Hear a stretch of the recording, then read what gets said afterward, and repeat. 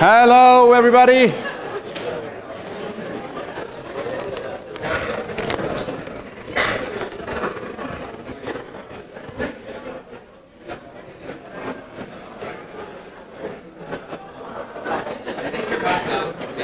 Oh, my mic's not on? It's on? Yeah. Okay, good. Okay, so last time we talked about we ended with the Gaussian distribution.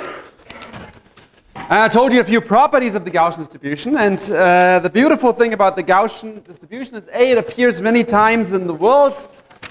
So using the Gaussian distribution is often a good assumption. And that's by the central limit theorem.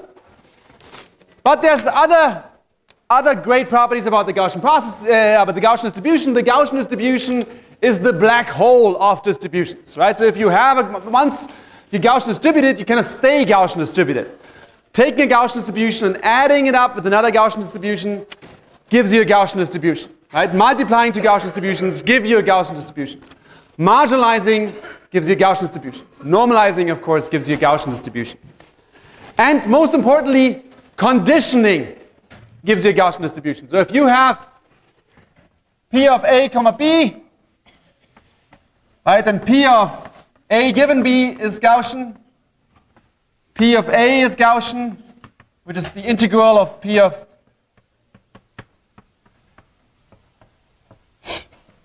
and of course, you know, PA plus B, etc., all Gaussian. So today we will use this, right? View this as a superpower and keep it in the back of your mind. So what I want to do today is go back to linear regression. So remember, a while ago we talked about linear regression. In linear regression, we had the following model, right? We basically assumed we have data, and so we made this assumption that the data, we want to do regression. There's no classification here, but we assumed this data somewhat lies on a line. And this line is parameterized by W. Right? So you have some function W f of x equals W transpose x. That was the idea. That's the model. And we're trying to find this W. Of course, the data is not going to lie exactly on a line, right? So we assume there's some noise. And this here is our epsilon. And epsilon is Gaussian distributed. So what does that mean? Well, this means that this actually is a Gaussian distribution with mean W transpose x. And the noise is basically the variance is, you know, epsilon squared. Yeah. Okay, do people remember this? Raise your hand if you remember this. Awesome. Okay, good. And then we had two different approaches to learning this parameter W. And so, by the way, what I will talk about today, I already mentioned it last time, is Gaussian process regression. The way it's typically explained, right? There's some very beautiful side of Gaussian process regression, and that's basically that it's a prior over infinite dimensional functions. And it's so beautiful that anyone who describes it goes off for pages and pages about infinite dimensional functions and priors in that space, etc., which makes it really hard to understand. So I'm trying to cut all that stuff out. I haven't found anywhere else an explanation of Gaussian processes where they manage to resist, right, the temptation to talk about how beautiful it is to have priors over infinite dimensional functions. So make sure you pay good attention today, because it's really, really hard. If you read the secondary reading, it will always go into that direction, just because I mean, it is very beautiful, but it's hard if you haven't heard it before. Okay, so we talked about we had two different approaches to learn W. And the first one was maximum likelihood estimation. Does anyone remember what term we minimized here? Or maximized? Oh, come on, guys. I know it's beautiful weather, but... Sorry? Yeah, so what does maximum likelihood? It's always the same thing. What are we trying to maximize? So we have some, okay, let me give you some terminology. We have some data, x1, y1, xn, yn. And what are we trying to maximize with MLE? Yeah? That's right. The probability of the data given the parameter. right? And this should technically be a semicolon because we're frequentist here, but you know. And so basically what does that mean? That basically is the following thing. We sum over all our data, we take the product of all our data, P of yi given xi, and the parameter w. Right? Basically what we are saying here is if we choose that parameter w, how likely is it that each particular xi gives rise to the label yi? Right?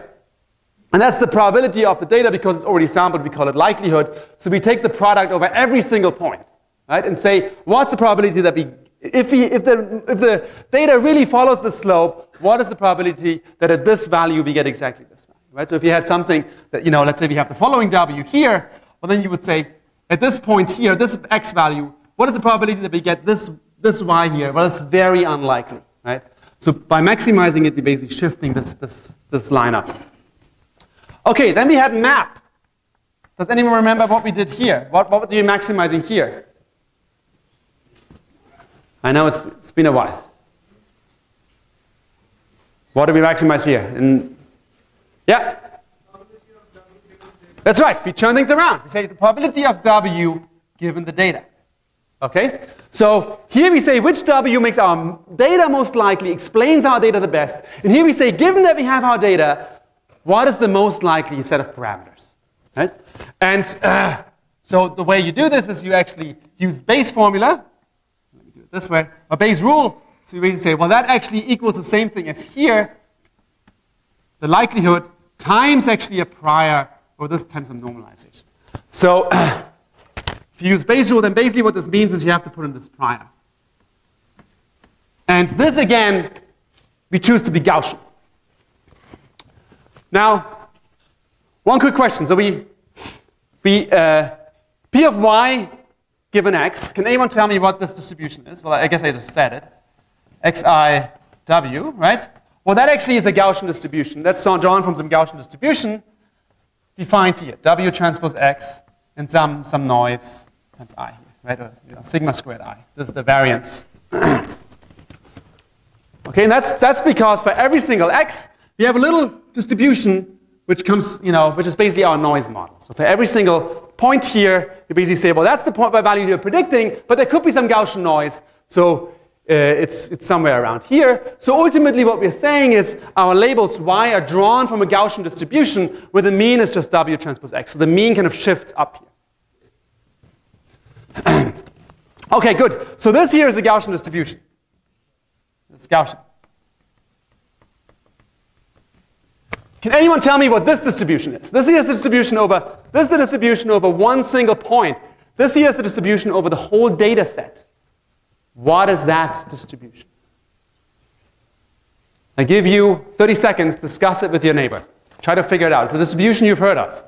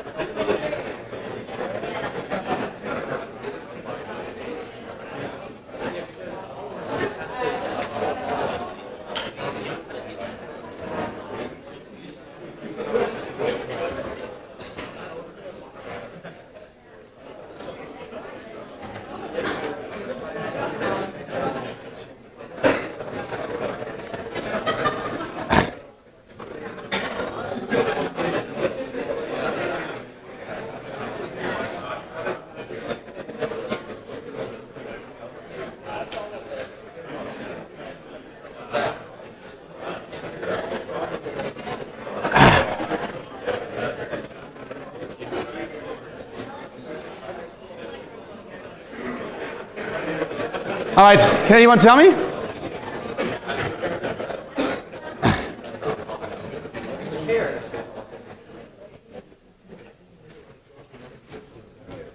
Can anyone tell me? Anyone who's brave?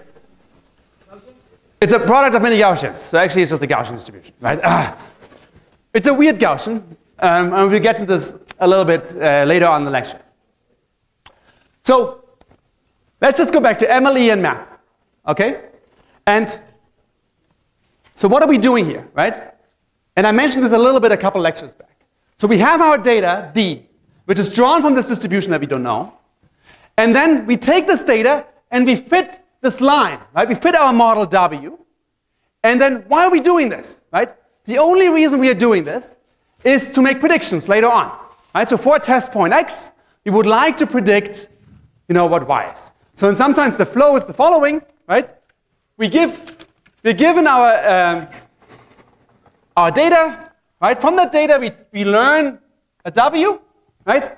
And then from that W, we can now compute Y equals W transpose X, right, for some particular test point X. Now, this is all nice, but it turns out actually we can do something far more beautiful than that. And that's if we kind of put on our Bayesian hats today. And so what Bayesians say is the following. They say, well, actually, wait a second, right? You're only using this W to make predictions, right? At the end of the day, no one, like once you've made your predictions, no one cares about what W you used, as long as it's correct.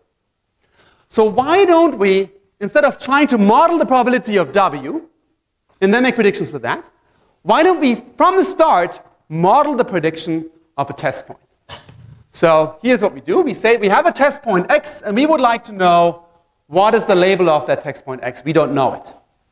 So what do we want to do? We want to model P of Y given X, right? And we have something else. We have our data, D. Okay? Does that make sense? So that's ultimately what we want, right? The beautiful thing about this is this makes no assumption about the model, right? You didn't have to commit to any model here, right? I'm just saying, given that this is my test point X, what's the probability of my, what's the distribution of my label Y? And let's go through this and think, okay, well, we make this assumption here that it's, this is linear. So if we had any W, right, then we could just say, so we have this term here, right? For a certain W, we can make predictions. So how do we get here? Well, the trick is very simple. We just basically marginalize out the model. So let me just show you this. So basically what we do is we basically say, well, in order to make predictions, we have to have a model. And that's the following, W given X and W. Right? And then we know what the probability of W is. That's actually, that's this term here. And then we can integrate out all possible W's. So this here is the same thing. Does this make sense? This is basically the probability of, in some sense, this here is the probability of this. I could just write this here as P of Y given X, comma, D, and W, and then I integrate out my W. Right? So clearly that's the same thing, right? You can always, in probability, you can always add another variable and then marginalize it out. It doesn't mean anything, right? It's like adding 1 and then subtracting 1, right? But if we do this, then we can say, wait a second, the moment I have W, Y doesn't actually depend on D anymore. Y just depends on W, right? But W depends on D. Any questions at this point? Yeah?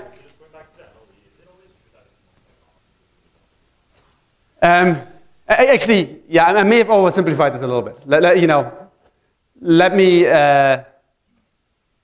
I have to be a little careful that I don't make it too simple. I try to make this lecture really simple. Maybe not in the general case, yeah, sorry. Yeah. Any questions about this equation? Raise your hand if this step is clear, going from here to here. Okay, good. Any more questions? No. All right. So this is what we want to do, right? Basically, given an point X, we predict the label Y. and we have our training data. And now I could show you, well, we can just decompose this and say, well, you know, if we had a model W with prediction is very simple, this is just the Gaussian distribution, and we have this thing here, this is W given D. Okay, so this here is this is the term that we already had up here in map, and this here is the term that we basically have here. That's the final model. So now comes the beautiful thing. So this here is a Gaussian distribution.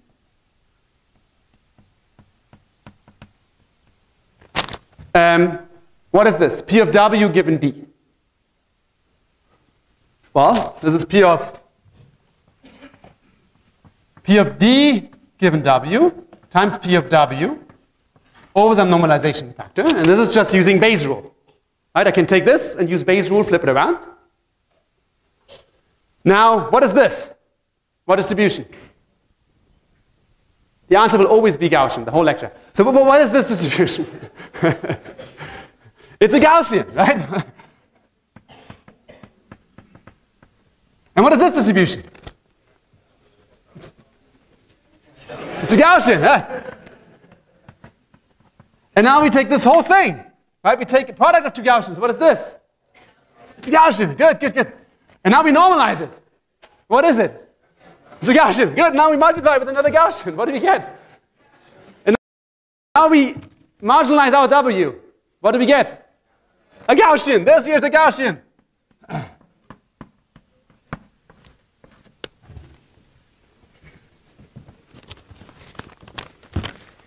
And that is amazing. It's amazing because that actually worked, right? It actually worked that we took every possible model in the universe, right? And averaged every possible result that you could possibly have, right? And we still get a distribution that we understand and we can solve, right? Usually, see when Bayesians say, they say, oh, you know, ideally, we don't care about the model, right? Don't, you know, integrate out the model. We don't need a model. Make it disappear, right? It never works. Here it actually works, right? Because everything is Gaussian, right? So you can actually make predictions without ever learning the model. There is no model. We marginalized out the set of parameters. We never had to find a single set of parameters. So essentially, let me just explain to you what we are doing here, right? We have our data set here, and we basically say, you know, I will never, I can make predictions for a certain x point, what the y is, without ever committing to a single line, you know, on which the data is supposed to lie. What I'm instead doing is I take every possible line that exists, and for every possible line I get a different answer. But these lines here are much, much less likely than these lines, right? So my result will be heavily influenced by these lines that actually fit the data, and hardly at all by these lines that make no sense, right? Because they are, here is the P of W given D will be so small that they won't matter, right? But the question, well, is this the right fit or is this the right fit? In this case, what I'm saying is, well, maybe both of them have a point, and what I'm essentially doing is I'm averaging the results. And the nice thing about this is that what you get is ultimately a Gaussian distribution. So it solves another problem. It solves a problem that you usually have in regression. 1 second. Is that when you get a prediction, you don't know how sure you are about that prediction, right? So let's say, you know, you go to a hospital and the classifier tells you, you know, sorry, you have a bad terminal illness, right? And you will die, you know, in a year, right? What you would like to know is that, you know, how confident are you about that prediction, right? Is this, you know, are you 1% confident or 99% confident, right? So this actually gives you a full-on distribution over your label. So it predicts your label, like, you know, basically it just gives you a full distribution. And you can estimate exactly an interval and saying, well, with certain probability, you basically lie in here. Yeah? Chris? Just to clarify, you're still making the modeling assumption that the data lies on a line, right? That's right. I'm still making the modeling assumption that the data lies on a line. Still. For 5 more minutes. Because we can kernelize this. And then we kind of put everything together. And then it doesn't have to line on line. But a very good point. Yes, exactly. Okay, good. Any other questions about this? Yeah? By P of W?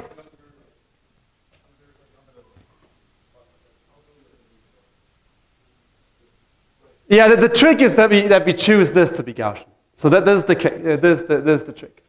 Because this is Gaussian and this is Gaussian, so this is in some sense the choice we have to make here. Yeah? Okay, good. So the question was, what if you had a different prior on W, right? Then everything falls apart. Right? So you better make this Gaussian, right? Yes, good point. Any other questions? That's why people love Gaussian priors, because it's actually called the conjugate prior. So the conjugate prior is always the prior that basically, it gives the posterior the same distribution as the likely. Yeah. Any other questions? Okay, good. So we could now do this, right? We could now solve this, but actually, wait a second, right? We know that the answer is, it's a Gaussian, right? So if the answer is a Gaussian, then we don't have to do any of this stuff, right? Because we know exactly what a Gaussian looks like. Here's what a Gaussian looks like, right? A Gaussian, we just say P of y for our given x and our data is drawn from some distribution with some mean and some covariance matrix, right? This is sigma. Sigma just stands here for the covariance matrix. So what we can just do is we can just fit these parameters, right? And try to, basically, or in some sense we are setting, to try to come up with these parameters, and then actually we get a distribution. And that's exactly what a Gaussian process is. So in Gauss's process regression, we basically make the assumption, which is not totally crazy, right?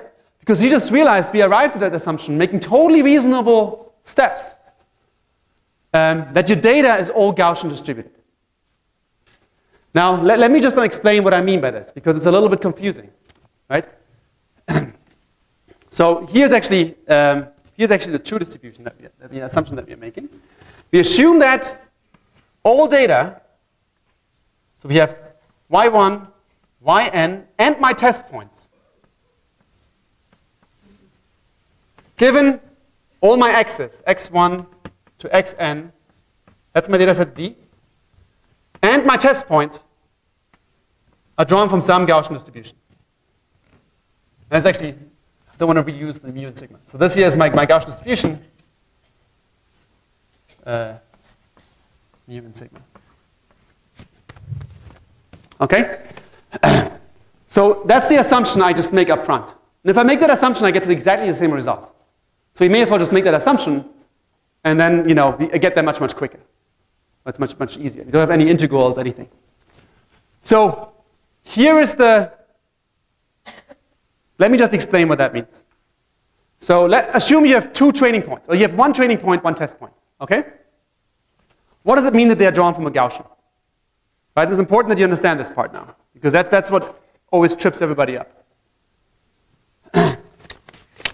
What I mean is that, let's say I have one training point, one test point. So this here is x1, this is my training point. This here is x, my test point. If I say they're Gaussian distributed, oh, sorry, actually, that's not x. This is y. Sorry. y1, y, right? If I say they're Gaussian distributed, that means there's some Gaussian distribution that basically tells me if I know the label of the training point, it informs me about the label of the test point. Okay, and this is exactly what we did last time. Right? We saw this distribution. In this case, we say they're highly correlated. So if my training point is large, then my test point is also large. Right? This is likely to be large. And so now when you actually tell me the training value, then what I'm, basically I can, I can basically, this reduces to just a one-dimensional Gaussian distribution, and that's the distribution over the test point. Okay, and that's exactly this thing here. So that basically says, given my training data, my test point just becomes a Gaussian distribution. Any questions? Let me go over an example. So an example would be, for example, well, let me go over the old one with the housing, right? So let's say I want to sell my house. Now I want to estimate the highest price of my house. My training point, my one training point that I have is my neighbor's house. And my neighbor just sold his house for, a certain amount of money. I know my house is very, very similar. So what I'm doing is I'm modeling this with a Gaussian distribution. I basically say here I have a distribution that's highly correlated. And if my neighbor sells his house for a large price, then I'm probably, my house is probably worth a lot too. If my neighbor ends up not getting a lot of money for his house, then I will probably not get a lot of money for my house too, because we have very similar houses, right? This, now there's one question, right? Where do I put in that my neighbor actually has a similar house than me, right? And that's exactly what we stick into this value here, right? So this is the covariance matrix. So the covariance matrix, basically in this case, is a two-dimensional matrix where the diagonal entries here are basically the variance of the different values. So this is basically sigma 1 squared, sigma 2 squared. This basically tells me the variance of my own house. How uncertain, this basically says how uncertain am I in this direction and this direction. But these off-diagonal terms, they are the interesting ones. They tell me if this is large and positive, if this is, for example, let's say, 3 or something, and here also 3, that means that my neighbor is highly correlated with me. That means the Gaussian looks like this. If this here is 0, then the Gaussian would look like this, right? So it would like, I guess like this or something, right? Where basically no matter for what value my neighbor buys his house, sells his house, the Gaussian here looks always the same. So my house price is not affected by my neighbor's house. Okay? And so the trick is basically, if you just assume that your data is Gaussian distributed, the mean is not very interesting. You can always compute the mean of your data, right? So you can just say the mean is 0 and just add the mean later on. That's not very interesting. What's interesting is the sigma, right? So all you need to specify is the covariance of your data. So basically saying, if I have a test point, which training points are highly correlated to my test point, right? And what do you want? You want those training points that are very similar to your test point to be correlated, to basically have large values here in these off-diagonals. And those that are very different to be 0. So let's say I have 2 training points. Let's say this is my house, my house, my neighbor's house, and Donald Trump's house in Florida, right? And so, actually, why don't you fill in that covariance matrix? You and your neighbor just sit down for a minute and try to figure out what does that look like. The first one is me, Kilian. Kilian's neighbor, Donald Trump. I was like, what is it called? President of the United States. All right.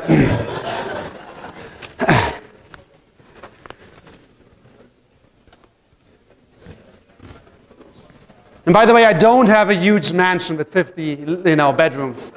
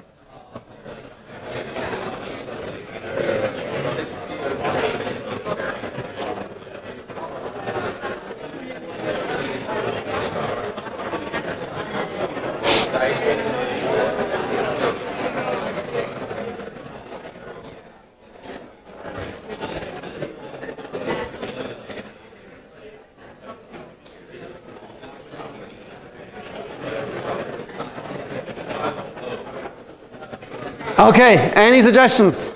And by the way, the variance here, obviously, we have, you know, it's just about the scale, right? Which numbers are large, which numbers are small, right? Like,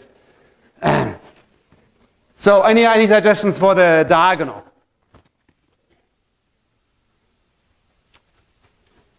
What should be the what should be the diagonal entries? Yeah. Just?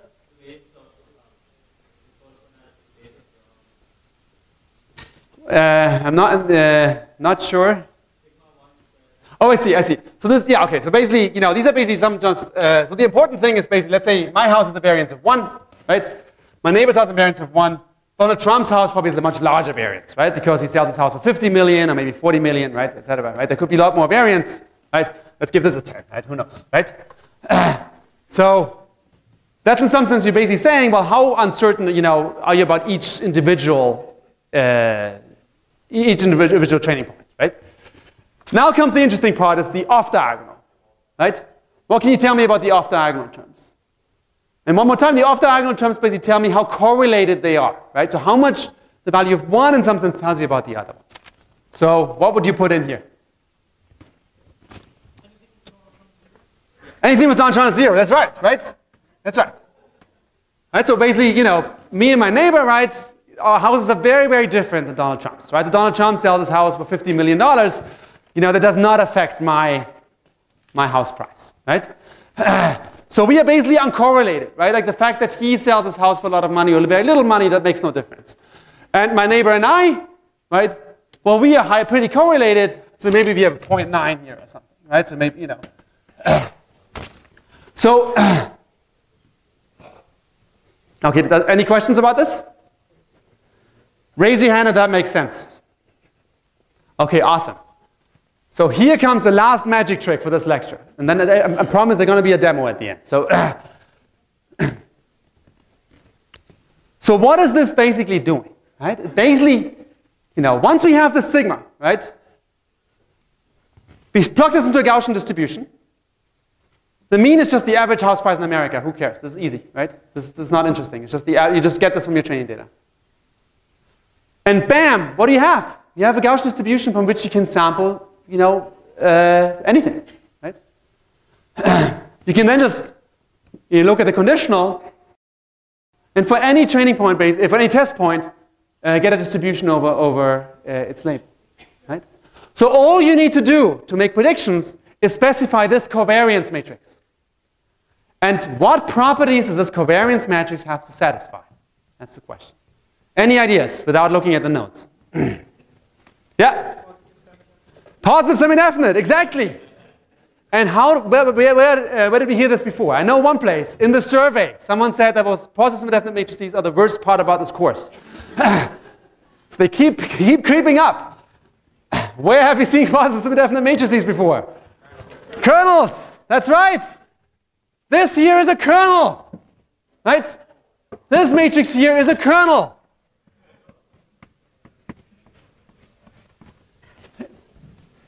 It's a little bit more restrictive than a kernel, because typically, well, I mean, usually any kernel function actually works.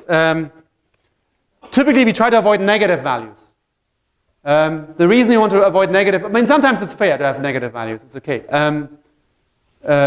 But that would basically means inverse correlated, right? Saying like, you know, your neighbor sells something for a large price, that reduces your house price. In some settings, that's actually, that's fine, actually.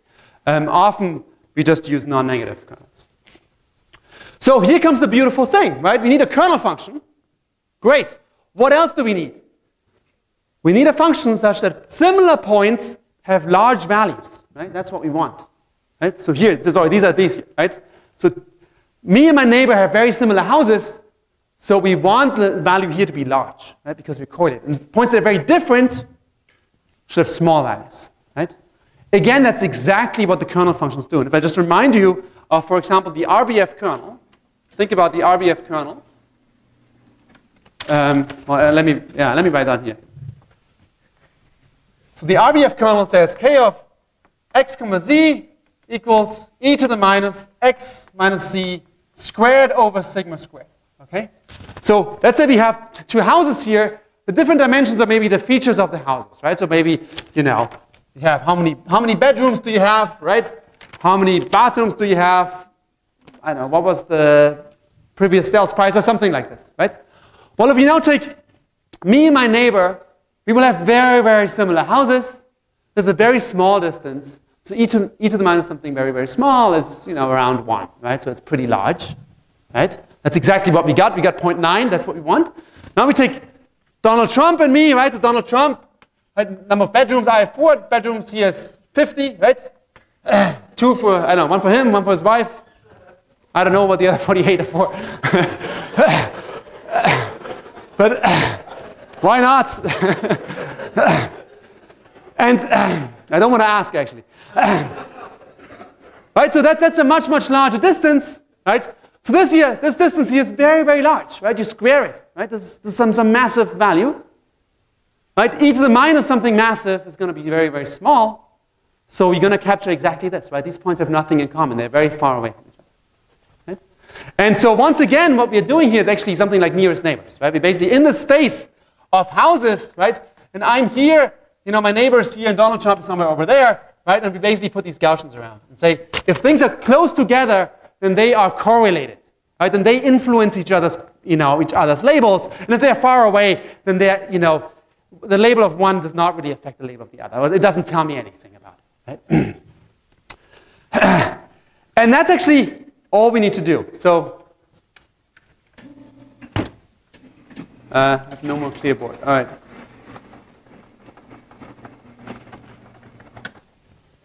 You're basically done. If you understand this, you're one of the few people who understand Gaussian process regression.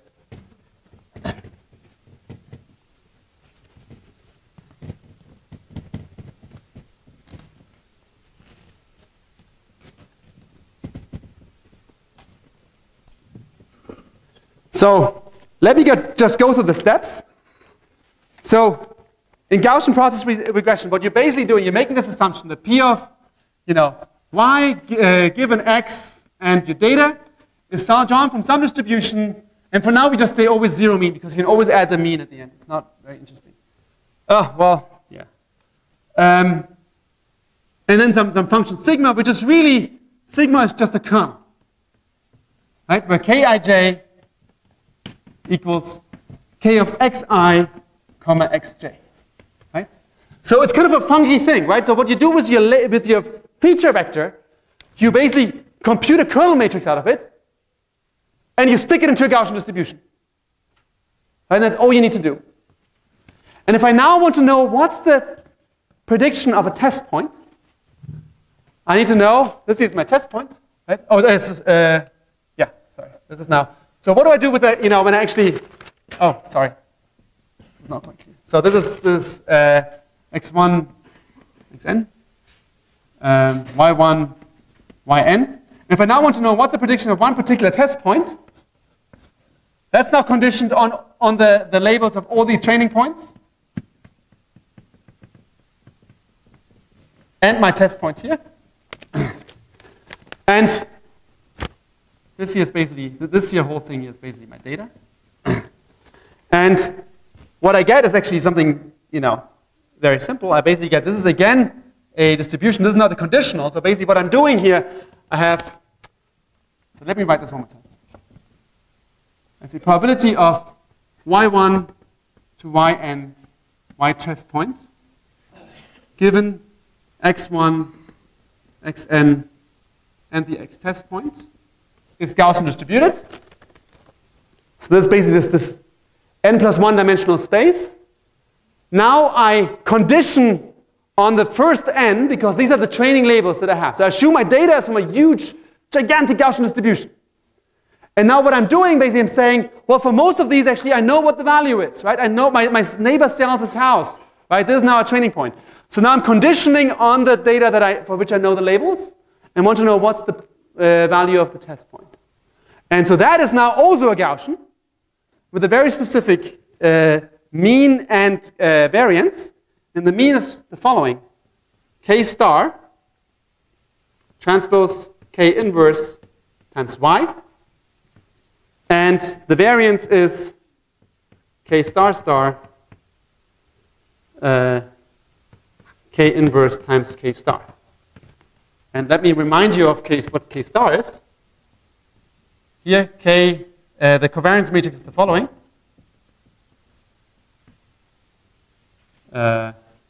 K star transpose, K star star. So, here when we look at my covariance matrix, these are basically the entries of the training points. And this here is my test point. So this here is basically my house. The last column here is my house. This here is my neighbor's house, and this here is Donald Trump's house, basically. Right? So my training data is basically this block up here that I just call K. And my test point is what I have star. And K star star is basically the variance of the test point. Does that make sense? Sorry? One more time? Okay, good. So when we specify this covariance matrix, that's over all my data, my training data and my test data. So I just sort them such that my training data comes first and then comes my test data. And I call the column that's training data with training data K, or the matrix, submatrix that's training data times training data K. That's basically that was exactly how correlated is Donald Trump's house with my neighbor's house. And then here's my test data.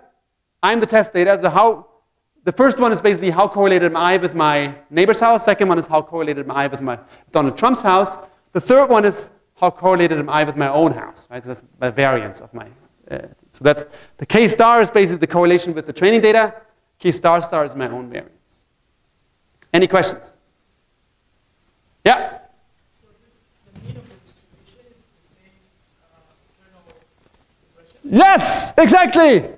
Right. This here is just kernel regression. Right? So it turns out, if we do this, we get exactly the same thing as kernel regression. Now I know what you're thinking. What the bleep, right? We just went a whole lecture through this and we just arrived at kernel regression. But there's something beautiful that we got in addition to this. We got kernel regression and we got variance, right? So we actually got not just a point prediction, not just saying, oh, the price of your house is $350,000. It tells you, no, the price of your house is an expectation of $350,000, right? But there's a good chance that you sell it above $400,000 or something, right? And these distributions are worth a lot, right? Because if you want to integrate your predictions, let's say you have a self-driving car or something, right? You want to know, let's say, you make a prediction and say, oh, this is not a pedestrian in front of me, right? You want to know, well, wait a second, how certain are you about this, right? And if you say, well, it's not a pedestrian, I'm 90% sure it's not a pedestrian, 10%, well, yeah, maybe it is, right? You may still want to slam on the brakes, right? So these uncertainties are actually super, super important, right? And this is why I love Gaussian processes so much. A, because it's the most elegant algorithm, right? You just compute the kernel matrix, and then just this here is the prediction, and this here is the variance, right? How many lines of Julia is this? One line of Julia, right? 2 lines of Python.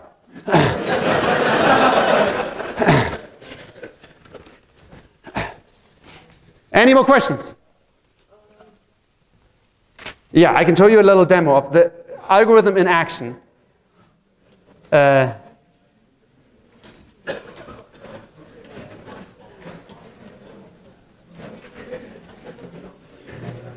Okay, any more questions? Someone had a question? Yeah? So this is nice having a distribution and all, but isn't our prediction basically still the same? Only we now have a distribution to go along with it? Right. So he's saying, well, isn't our prediction the same? But we just get a distribution around it. Wouldn't you still just go with the same prediction, right? Yeah. Well, so if you just need a prediction, then I just wasted your time, right? But actually, if you want to do something with that prediction, if you want, for example, want to integrate it, right? Then actually distributions are really, really, really important. Let me give you a simple example, right? An obvious example is, for example, speech recognition, right? So speech recognition, the system, like Siri, right, hears from the microphone what you're saying, right? And let's say, you could have said multiple things, right? You say ice, right? Well, did you mean ice or did you mean eyes, right? Well, I have somewhat of an accent, so no one knows, right? But if you would just predict the most likely one, right, then you would just always take the most likely word that you just heard, but it could be way off. But if I give you a distribution, then you would actually see it could be ice, or it could also be eyes, right? Eyes a little less likely because of the way I speak, right? But it's not, it's plausible. The beautiful thing is now you can actually take the previous words into account and say, wait a second, I just said, I look you in the, right? It's pretty unlikely to say ice cream, right? So if you basically have two different probability distributions, you can now integrate them, right? And if they're both Gaussian, you get a Gaussian, right? And then you actually can predict the most plausible word, right? And that's exactly, by the way, how speech recognition systems work. So the actually audio, the recognition of the audio is actually pretty inaccurate. But one of the big breakthroughs in the last couple of years was that basically, Google and those companies could scrape the web and just got, millions and billions of lines of text. And what they could estimate very, very accurately is which words are likely to fall after other words. And if you integrate that into the speech recognition system, right, and you basically say, well, you could have said, one of these 5 words, but only one of them is actually likely given what he or she said beforehand, right? And in fact, actually, the way these things work is also given what the person said afterwards. So these recognition systems are always a little bit behind, right? They kind of also look into the future, look back, right, and say, given that I just said cream, right, it probably meant ice, right, instead of ice, etc. Yeah? Do you have to normalize your data because the kernel is sort of gravity? No, kernel is just a well-defined covariance function. Everything works out.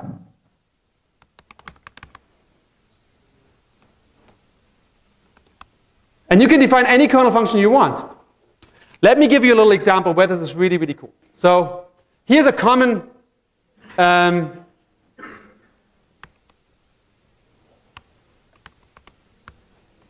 is this the right one? Yes. Oh no, that's the wrong one. Sorry, wrong demo.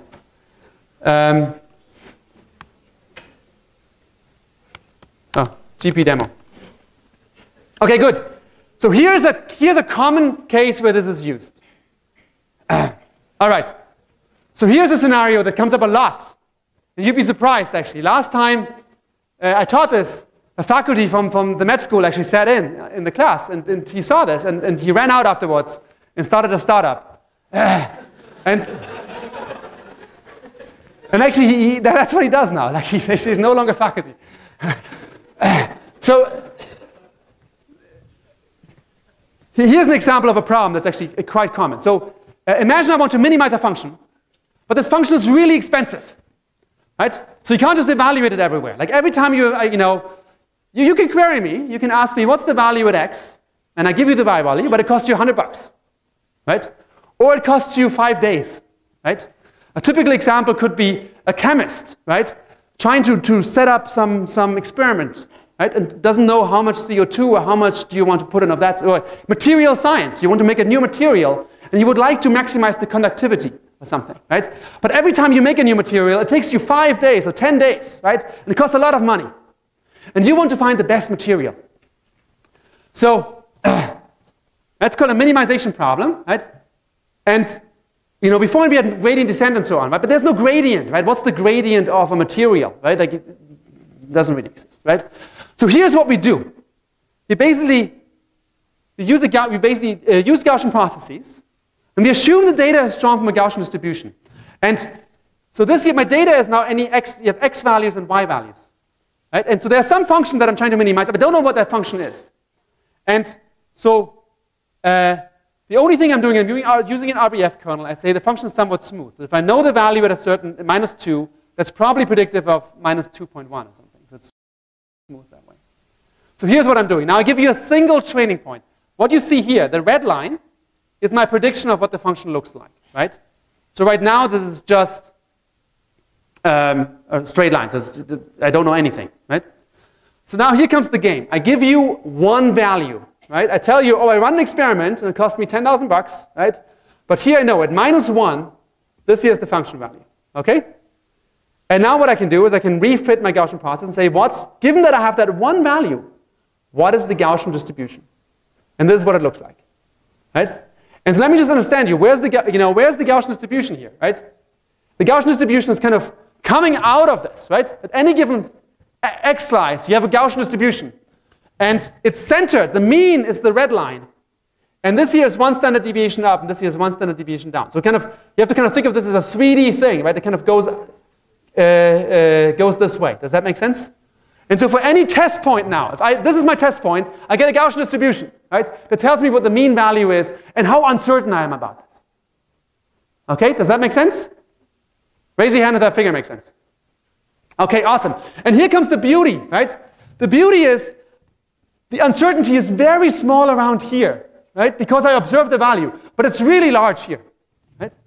So let's say I'm now trying to find the minimum. I want to find the material that minimizes a certain property, right? Well, I could search here because, I want to find out run new experiments. I know here the function is pretty low, right? But I'm also not I'm also very certain about the value. Here, right, my predicted function is pretty large, but I'm very uncertain. So it could be that actually if I run an experiment here, the value is actually, lower, right? So basically what I could do is I could actually trade this off and now say, here I know what I get, right? The value is around -3. But over here, it's probably around 0, but I don't know. I'm really uncertain. So maybe I try this out, right? And let's say I try this out and I get a pretty large value, right? So this is what my function looks like now. I have to try another value here, and so on. And so in searching for the minimum, I basically now know, okay, here I'm not very certain, right? I know this value here is a lot worse than here. So there's no point trying here anymore, right? But here is a lot of uncertainty. So maybe I should try it -4 or something, right? So you try it -4 and you get this value, right? So now you know, oh, maybe the minimum is somewhere here, okay? Does that make sense? So you basically keep searching and keep searching. By the way, this is exactly the technique they used to find the Malaysian airliner that got lost in the ocean, right? They basically, they had submarines, they had to go down and try to find if there's anything like here, and then they go, okay, now we're pretty certain it's not here, right? Let's search somewhere else, and they just basically use Gaussian processes, right? Okay, we are over time already. I apologize. I will show you another demo at the beginning of next lecture.